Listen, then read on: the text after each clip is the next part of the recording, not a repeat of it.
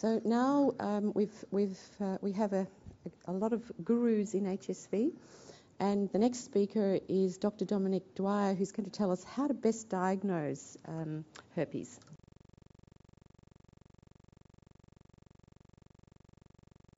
Thanks very much for the introduction. Look, I guess the title's a little bit sort of tricky. It's rather than saying, is there a best way? I think we're better off saying that there are many ways, all of which potentially have some problem. Now, look, I know that this is a expert audience in STIs and in herpes, so I don't want to go through the kind of ins and outs of various laboratory tests, except to focus on perhaps some of the more tricky issues. There's a range of types of laboratory tests that can be used to diagnose herpes. Obviously, the gold standard is virus isolation, growing the virus, and typing the virus, and we've heard already why typing is important. Because virus isolation is relatively slow and does require specific virologic expertise, people have looked at more rapid tests such as immunofluorescence or even more rapid culture methods to diagnose herpes infections. PCR, or as one of the molecular tests, and there are other variants of molecular tests that can be used, has really made a very big difference to the diagnosis, and in particular understanding the pathogenesis of herpes infections. The use of type-specific serology, again, has had a lot of airplay over the last few years. And there are some more specialised assays that one can use, although they're not really commonly used in clinical practice. So looking for drug resistance, perhaps genotyping, herpes strains and so on, can be done. Again, these are mostly molecular sorts of assays. And as putting on my pathology hat, always the testing is done in the context of the appropriate clinical history, and that applies, of course, to any laboratory testing. One of the difficulties with herpes, of course, is that the clinical history is so varied or absent, which makes that last comment perhaps not necessarily useful. This is just a slide of a herpes culture for those of you that may remember Med 3 or whatever. But I guess the issue here is, should we be doing cultures anymore? I mean, I think there are pros and cons with that sort of question. Obviously, virus isolation is the gold standard, and it's the most specific test. If you grow the virus and you type the virus, then that's what was present in that lesion. It's particularly useful for confirming the clinical suspicion of classical herpes presentations, but also has a use in atypical presentations, particularly infection outside the genital area. And you do need virus isolation to undertake some of the resistance testing and so on that's occasionally used. But the big problem, of course, with culture is that it's slow. That the turnaround time is not clinically useful for immediate patient management. And of course, compared to PCR, it's relatively insensitive. And this is just a slide of immunofluorescence as an example of the rapid test. There are other types of rapid tests that can be used, but immunofluorescence is commonly used in sort of big hospital laboratories.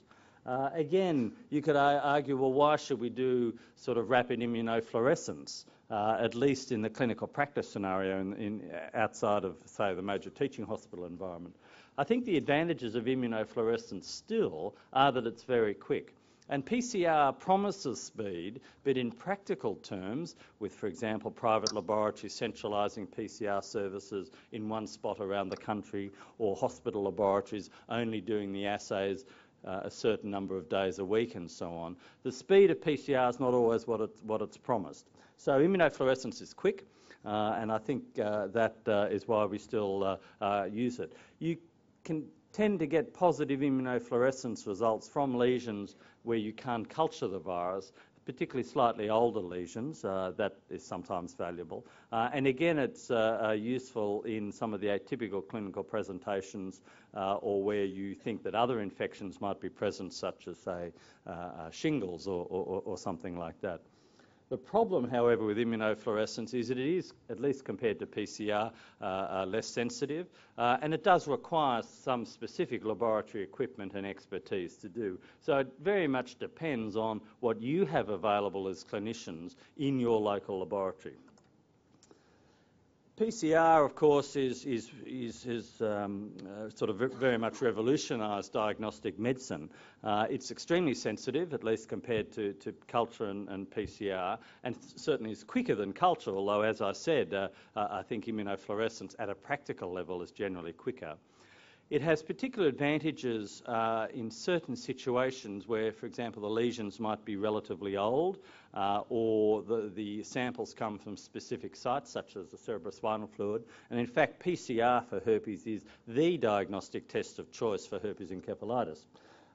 It can also be useful for people who are working in environments that don't have ready access to laboratories. So, for example, in some parts of Australia, people, even not that far away from Sydney, if the truth be known, but people can collect swabs from genital ulcers and send them by mail or by courier to laboratories to perform PCR in a couple of days. And you certainly couldn't do that with culture or immunofluorescence. It can also be what we call multiplexed, where different primers are added to the mix to pick up other pathogens.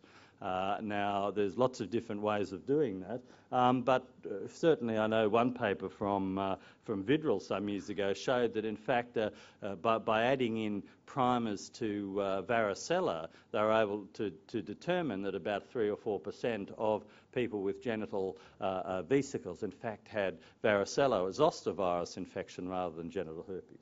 And perhaps most importantly, or most impressively, the understanding of disease pathogenesis has been really dramatically improved by PCR.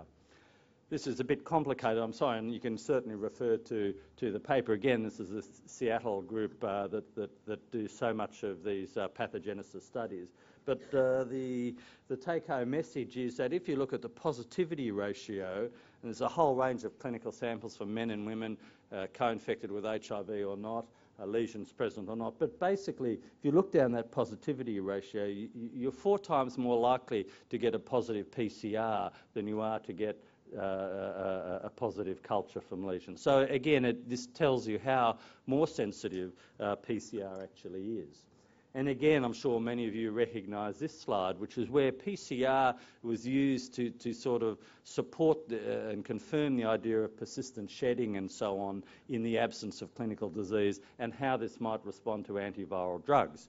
So that in the top there you have the picture with the graph with genital lesions marked on the bottom, clinically apparent lesions, and then people self-collecting vulval and cervical swabs, and they did not just a sort of yes-no PCR, but a quantitative PCR. And you can see that you get shedding, lots of shedding when people have lesions and when people don't have lesions, and that the degree of shedding of virus may vary from day to day. And this, of course, helps understand how the transmission of herpes occurs, as you all well know, in the absence of clinical disease. And, of course, then if you add in prophylaxis, long-term antiviral prophylaxis, you dramatically reduce the amount of shedding, although both in terms of the numbers of days, but also the viral load, if you like, although, of course, it's not reduced to nothing. So, again, very important value of PCR.